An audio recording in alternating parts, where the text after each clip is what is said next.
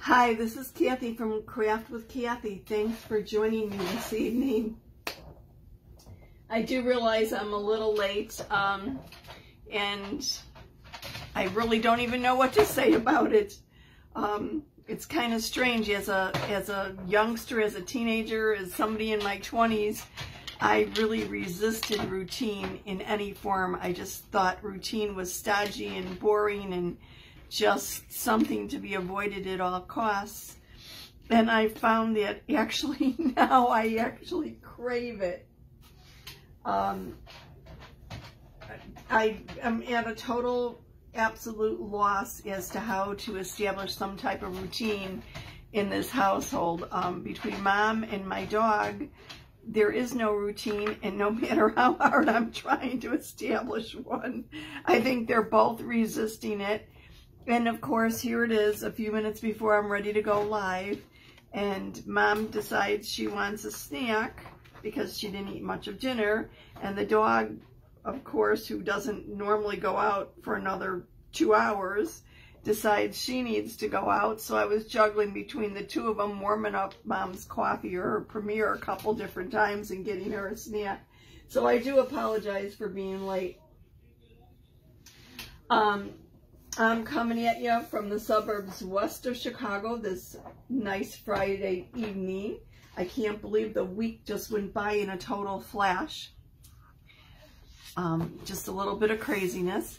I wanted to, I know I did a little short demo yesterday about the chalk suede tags and the celebration minis, but I wanted to elaborate on that a little bit because they are just, both of them in them, each of themselves are great little products, and I wanted to show you a little bit more about them. Did I mention that I dropped my jars of ink all over the kitchen just as I was ready to go live? Yes, I had 3-ounce jars of ink rolling all over the place in all different directions, so I had to go scoop them up real quick. Like I said, just total craziness, but look at a luxury. I poured myself an iced tea in my little Yeti cup to keep it cold because I decided I deserve it. Anyway, I'm going to get started with this. Thanks for joining me. If you have any questions, drop them in the comments. Say hello. Let me know where you're viewing from. I used a few pieces from this yesterday once to test out my chalk paste on another project. And my little Take the Long Way Home project on a whiteboard and base. And I think it turned out pretty good. I had some issues the initial time I applied the paste due to the transfer, but then I fixed it after I cleaned it and didn't fuzz the transfer quite as much. But I tested it out using this, and I do have some staining on here from my cranberry jam paste. It is highly pigmented, and I set it aside and didn't clean it for a while, so I do have staining, but the staining no way impacts the usability. It just doesn't look as pretty as a brand new transfer. And usually if you use a chalkboard eraser on your transfers when you're cleaning them, when you've used a deeper pigmented paste, that'll take that off. Being that I had set it aside for so long, it did not. So I'm going to cut the rest of these up and create a couple of different tags. I'm just itching to get into that rose gold chalk paste.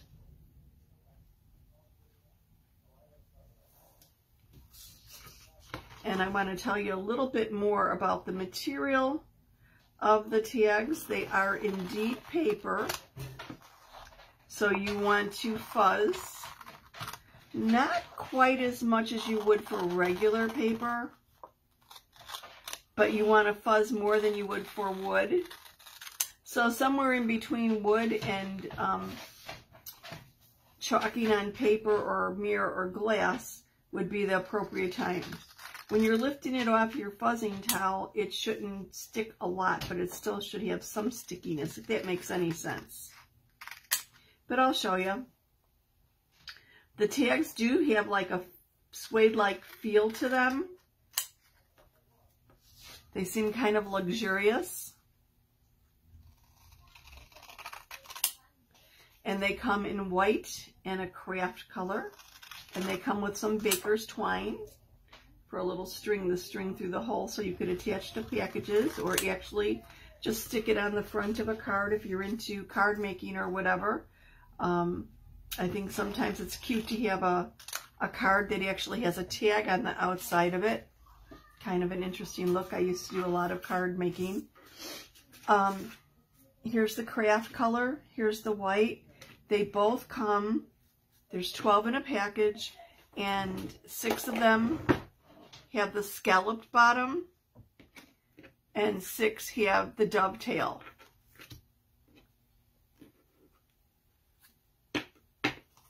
So you've got 2 different styles to your tags and 2 different colors, but each, they either come in a packet of white or a packet in the craft color. I kind of got my scalloped ones mixed up in here. Let me straighten that out. Okay. And size-wise, they are 3x4. More 3x4 1/4. The top of the tag goes just a little bit past the 4-inch height. Anyway, first and foremost, what you need to know about the tags. I wish you could actually feel these. They truly, truly, if I close my eyes, I would think I'm rubbing my fingers over a nice suede jacket, or a suede blazer or something like that. A nice, soft, good quality. And that's what they feel like. They are made from paper, but you do not want to wax them. It's not necessary to wax the tags before you use them. And the other cool thing about the tags is if you make a mistake, you can wipe it off and use it again. So it's reusable. I've heard that if you even let the design dry on the tag, where you could rub your hand across it and it's no longer wet, that you could spritz it with water and erase it. We could actually try that tonight. But know that if you're using the deeper pigmented paste like black or a cranberry jam or a candy apple red, it's not going to totally erase. You're going to get some staining just as you would on the on a transfer like that. But just think about it, being able to chalk on paper, and if you make an oops, being able to erase it. How cool is that? Anyway, let's see what I want to go with here first. These are such cool celebration sentiments. They're perfect for the tags. I think I'm going to go with this Oh Baby and use it as a good excuse to use my dusky blue new color paste. I just think this is beautiful. So let me move some of these onto the side a little bit and grab a fuzzing cloth. Oh sure, where did my fuzzing towel go?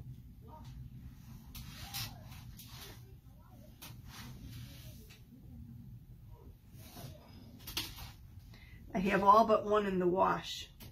So it's like, okay, where did I put it? So I'm going to take this transfer off. It's a brand new transfer. Put it on my fuzzing cloth, lift it. You could feel there's a little bit of stick. It's resistant. You know, when you go to lift it up, it's pulling up a little bit of lint, which is what we want. And it's 4 times. I'm thinking maybe 5 times. I don't want it to stick really snugly to my paper, but I don't have to be as extreme with my fuzzing as I would be with regular paper, if that makes any sense. And I think for this design, the scallop tag would be appropriate. I think it would look nice, so I'm going to just place this on my tag.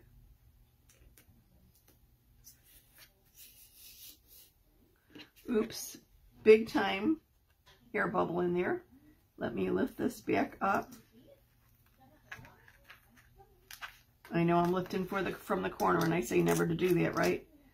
Okay, just smooth it back down.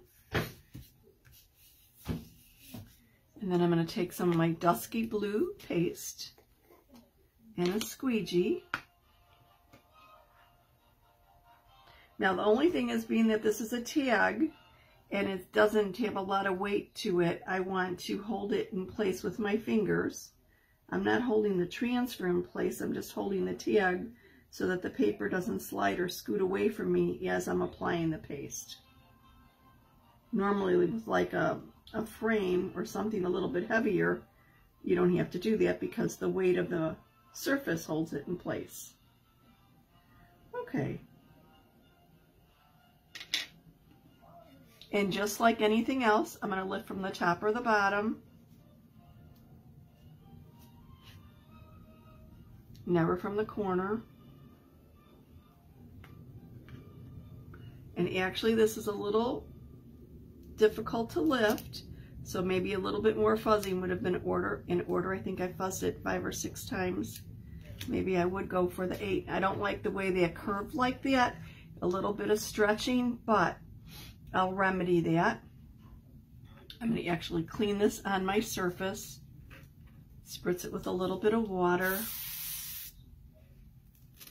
The curling is why you don't want to lift from the corner. If you lift from any of the corners, you could actually stretch or distort your silk screen. So by lifting from the top or the bottom or the sides, you eliminate that. But you sometimes get a little curling, so after you clean it, you want to let it dry sticky side up. And that usually takes care of any curling. If it does not, once you put the backer on it, you know, once it's totally dry and you put the backer on it, then you could put a book or something heavy over it until it lays flat again. It doesn't take long, actually. The one I had yesterday, this one curled up on me and I just let it dry and it was fine. So let me clean this up, go over the back again and get rid of any lint that I deliberately applied. Yeah, this is curling quite a bit.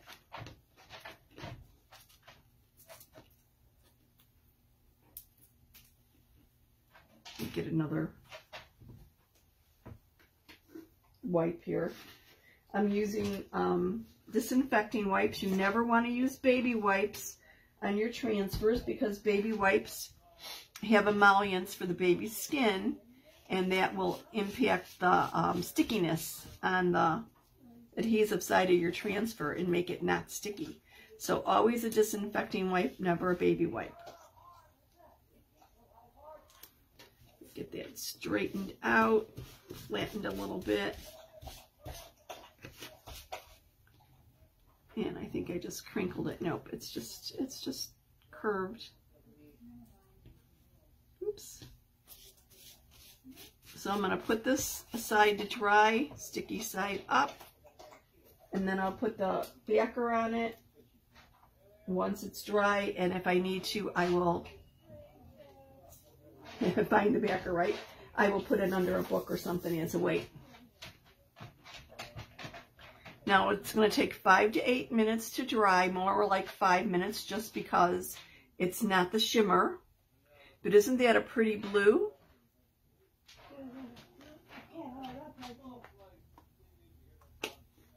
And of course, you know what I'm really itching to get my fingers on. It's the rolled gold, rose gold. And I think maybe cheers, which would be appropriate for maybe New Year's or maybe an anniversary, some type of celebration, or maybe congrats, or even best wishes. What do you think? Which one should I use the rose gold with?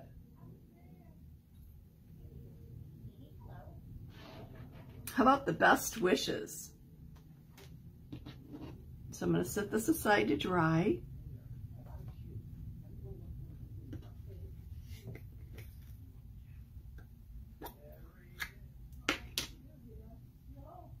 I need to pull my foil seal off the top of this.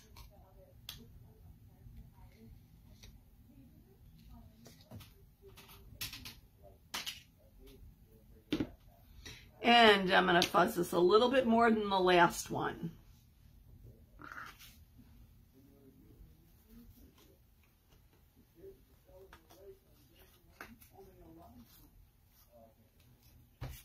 It's funny, this piece feels a little bit stickier.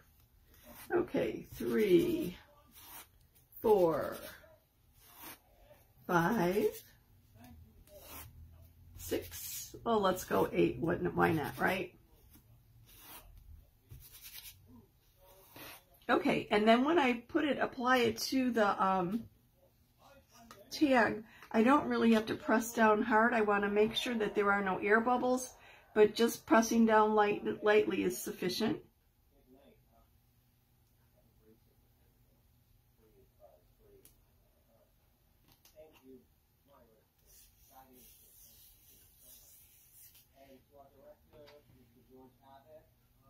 And again, I'm going to hold it in place while I apply my chalk paste. Oh, this rose gold is beautiful. I love the shimmers. They just add that extra little shimmer and shine that makes them so special. I was tempted to go off my transfer deliberately to show you how easily you can remove the paste. Maybe the next one. I want to make sure I don't have paste on my fingers.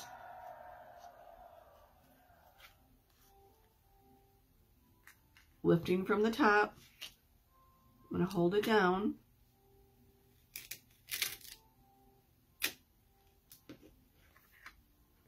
Oh my, look at that. Can you see the shimmer?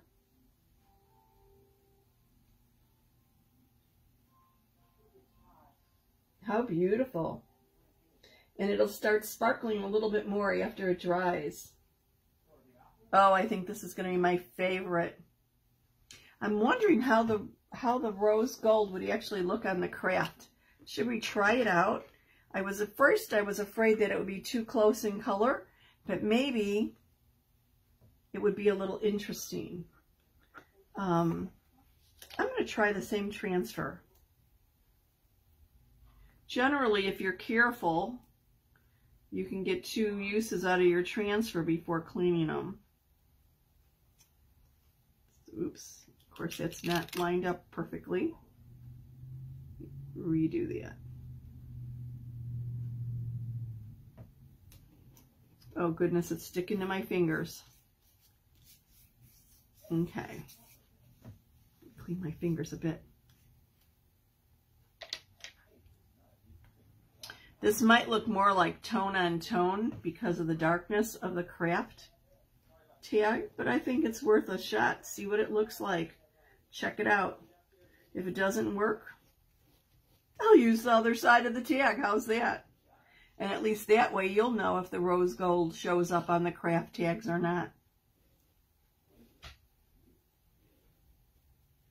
I love tone on tone anyway, so actually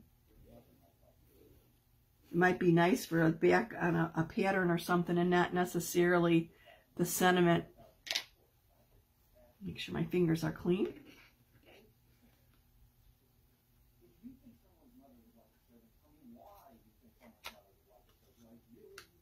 Oops, I went off the top here. Oh well, I'm going to have to clean that up.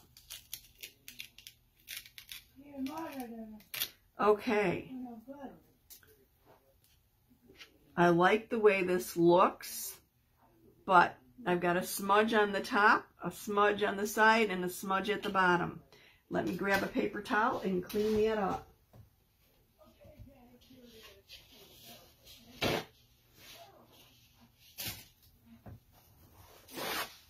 I'm going to spritz my paper towel with a little bit of water and dampen it. Make sure my fingers are clean so I don't create any additional smudges. And come over here and just take care of the smudge at the top. And I think that's fine. It looks like it came off really nice. And I have a tiny smudge right here on the very, very edge.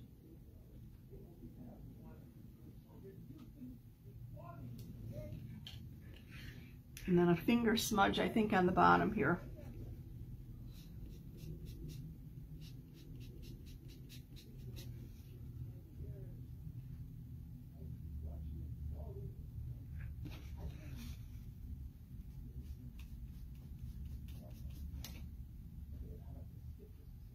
think that's going to look fine actually once the paper dries, and it's drying very, very quickly.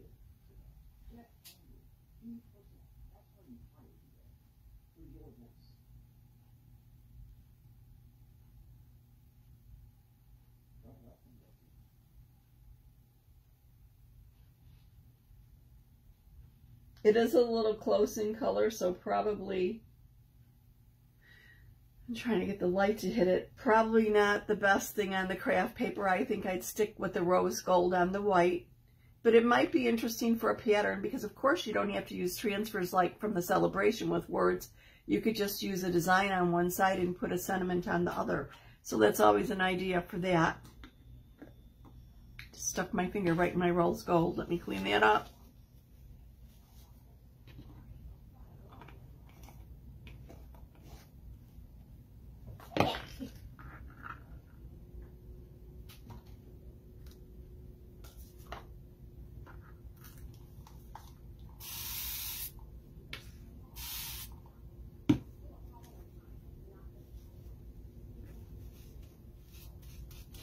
So I'm just quickly cleaning up the back of the transfer, getting all the paste out of the silk screen. I'm going to flip it over, clean the front.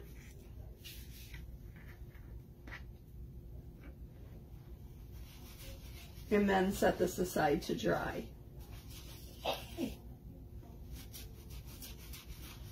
If you're not a member of my VIP group and would like to be, comment VIP below and I will send you the link where you'll be privy to specials and bundles and some games and some other things. A little bit more detail on some of the projects.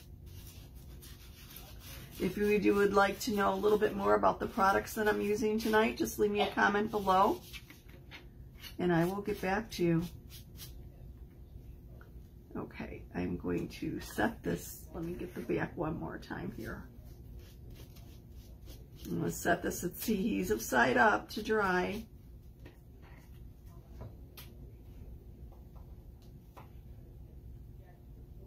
And let me grab the little backer. You don't want to put the backer on until the transfer is totally dry.